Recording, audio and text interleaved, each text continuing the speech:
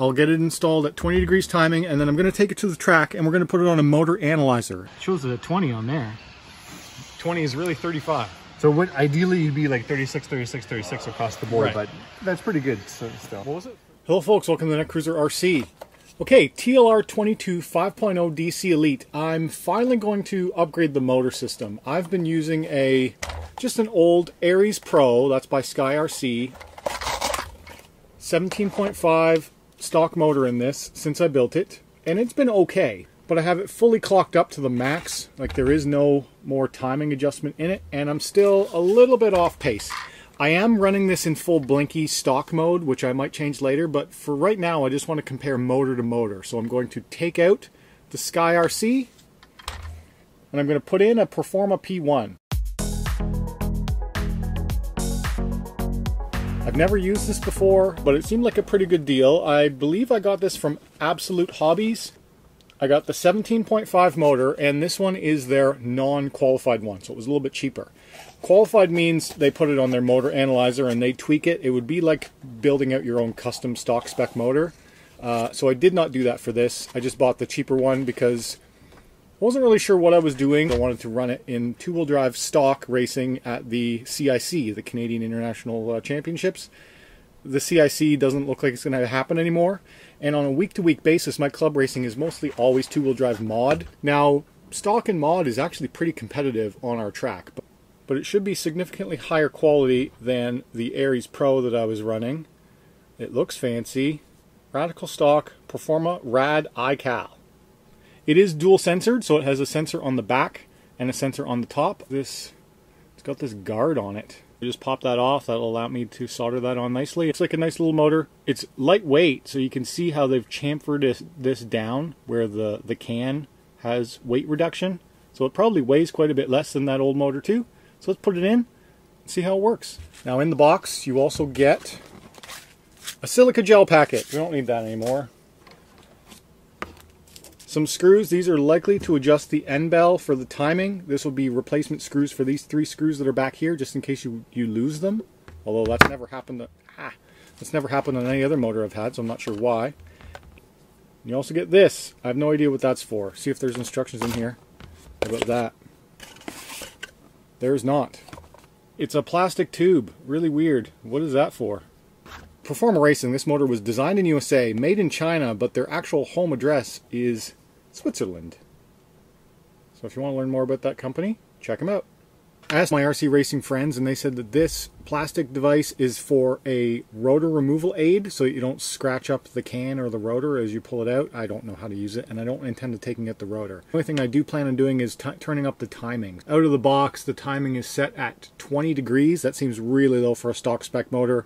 I will probably crank it up to 35 or 40 degrees just to even start. Now I do have my TLR 22 set on what I consider to be max gearing, which is around 31 teeth, I believe. So that's a 31 tooth pinion. Also, the reason why I would also want to change this is because my motor mounting screws in the can itself of the motor are stripped out.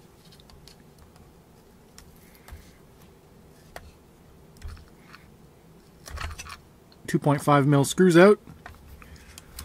The top one was in good shape, but it's the bottom one that I had stripped out.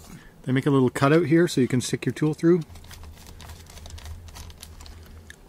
Alrighty. Oh, there we go. Motor is now out. This is a Sky RC Aries Pro Competition 17.5 stock spec. It's okay. I really can't complain that much considering how cheap these are. These are like 60 bucks new Canadian, probably $40 US. Dual sensor ports, I do like that feature. And have the current timing cranked up to the max. On the new motor, on the Performa P1 RADiCAL, this one also has dual sensor ports, which is good. I'll probably end up using this back one again instead of the top one. We're going to leave it at stock spec timing for now. I'll get it installed at 20 degrees timing, and then I'm going to take it to the track and we're going to put it on a motor analyzer. And then I'll see, using a motor analyzer, what kind of RPM are we getting out of it, as well as where the sweet spot is for timing. So let's put it in. Initial thoughts is it seems less torquey, which might be a very good thing for two-wheel drive. So let's go to the track. Okay guys, we're at the track. I did just go out and test this Performa P1 box stock at the 20-degree timing. It felt not bad, almost close to what I was at before with 40-degree timing on the other motor. But we got a motor analyzer here. We're going to chart it out and see what it does. Okay, so this checks the sensor board, or checks the timing across the sensor board. Across the three sensors, the A, B, and C. So the end bells are set at 20 degrees. 20 degrees out of the box, 20 degrees, yeah. So then we'll see how close the three sensors are to A, B, C. Okay.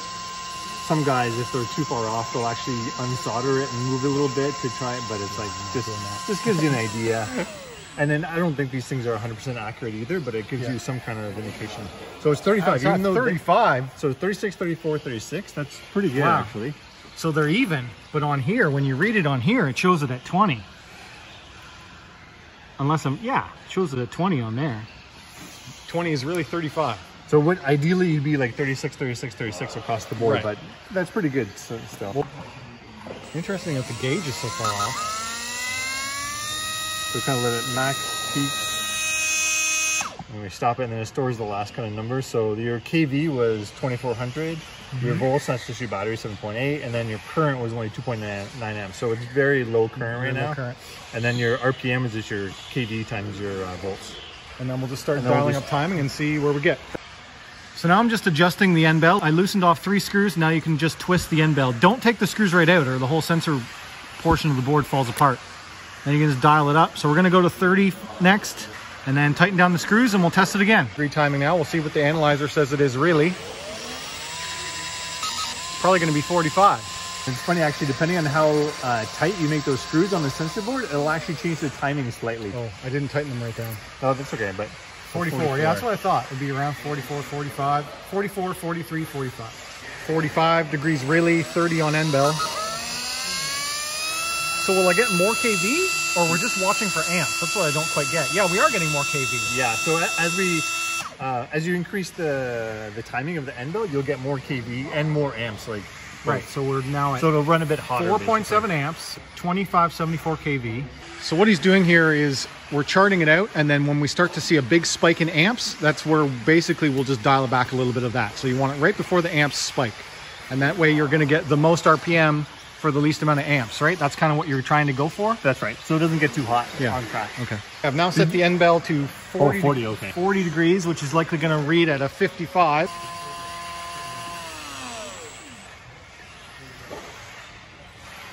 52,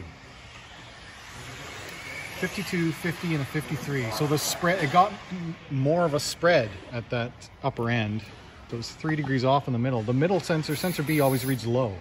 Okay, and now we'll do the RPM for amps. And we're way high in amps, 10.2. But we got our 3000 kV, right? So that means, you know, don't run it at full max timing on the end bell because that's way too high amp.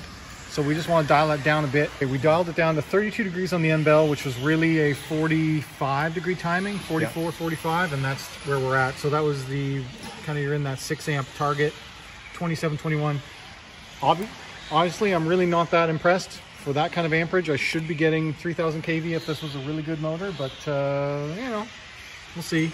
So we settled at that 32 degree timing on the end bell, which is really around 44 degrees timing. That got me to 2721 kV at 6 amps. So we're gonna go out in the track now and see what that feels like. Let's go try it on track, see what it feels like. 25.2.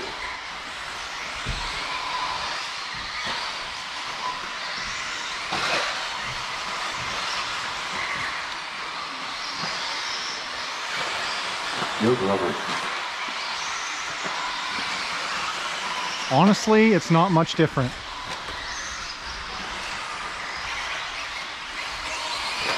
$35.2, 29.9. For overall speed, it seems like it's not all that different.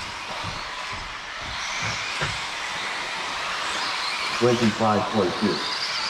28 flat. 28 flat. 28.3. See if I can get into a 25-second lap, really, is the goal here. Okay. Okay, that was at the 32 degree timing end bell, and we're at around 107 degrees. So I've got temp to play with, only 90, 80, 90 degrees at that back where it's getting active cooling, but at the front it's around 106.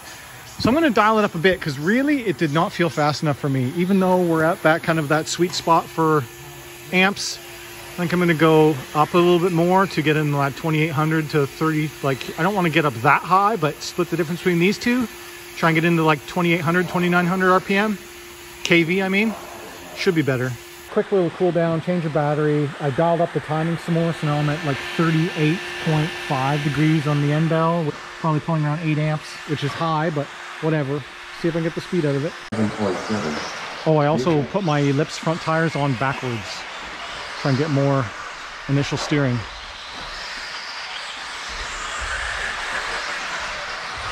Ooh, it feels faster. For sure. 27.2. 8 and slow.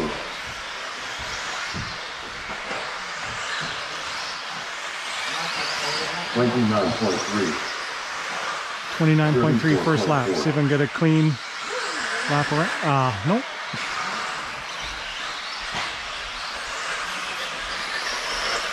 26.5.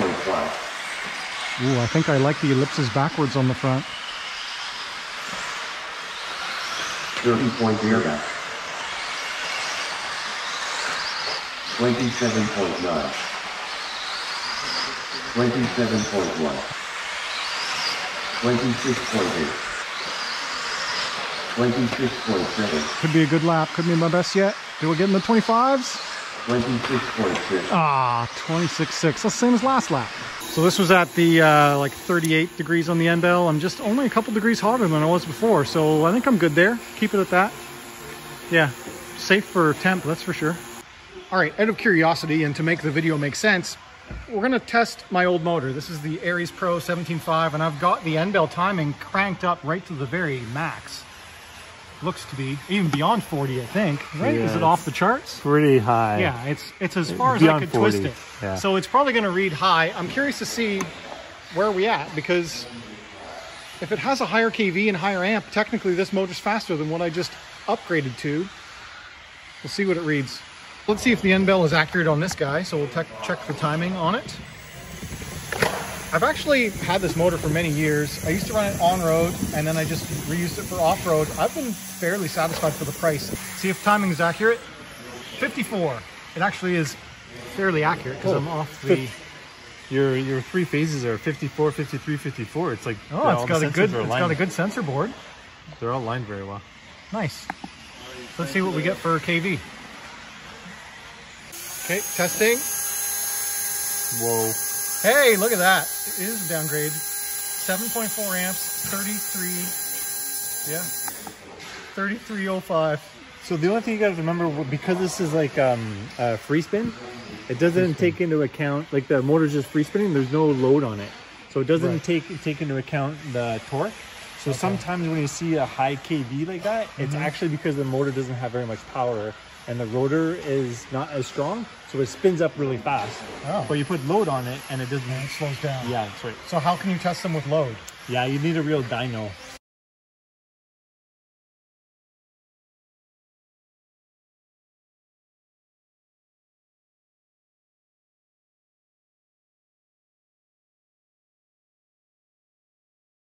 Okay guys, that's probably a pretty long video. We're going to end it here. That's testing out a new stock motor, 17.5 Performa P1. I've got it dialed up to around 2800 kV. It feels fine. It now finally feels better than my Aries Pro. And I'm just trying to dial in my steering and learn my driving a bit better. So alright guys, if you enjoyed this video, hit that like button. If you're new on here, subscribe. If you want to talk to me, leave a comment down below. And as always, thanks for watching.